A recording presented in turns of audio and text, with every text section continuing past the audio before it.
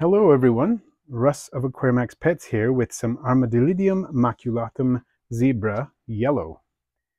You can see many of the individuals in here have yellow to yellowish coloration. There's some more of them. I have been separating out individuals from a bin. Let me show you what I'm working with here. I have two bins, one on the left here having more individuals with higher yellow coloration and more consistent striping. And then on the left here were individuals that I culled out, many of which have some yellow on them, but the yellow might be with, they're more broken stripes, or almost spots. Some of them are pretty close to being spotted rather than striped. And some of them have some other interesting things going on. Let's see if we can find a few of those individuals here.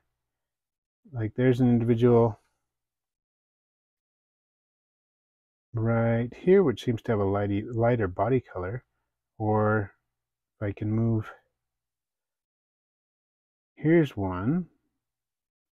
You can see right here that has an almost transparent look to it with a lot of reduced dark patterning on it. There's another one that's kind of a high white individual as well. There's a few like that. And so I'm trying to separate these out. I do find it a bit challenging because I am color deficient, so I have to rely upon some assistance. But in general, the ones in here may be yellow, but if they're yellow, they tend to have some significant breakage in their stripes. Or they may not be very yellow, or they may not be yellow at all.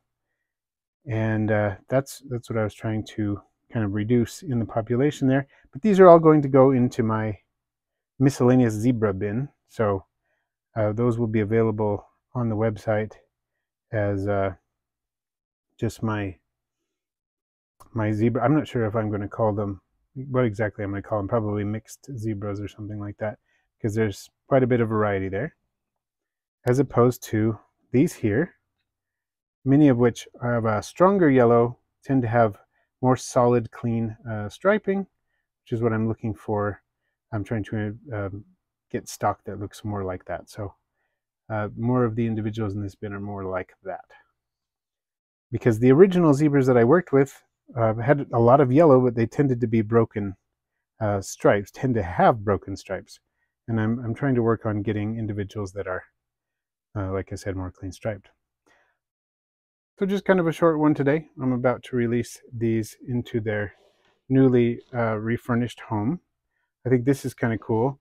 Laura from BioLives Bioactives just sent a shipment of substrate and sent this along with it, a sea urchin skeleton, with the suggestion you put some of the damp moss in it and then set it on the hydration station, and the isopods can use that as kind of a little hide on the moist end. And this is not prone to mold because of what it's constructed of, calcium carbonate. So pretty interesting idea, and I'm looking forward to trying that.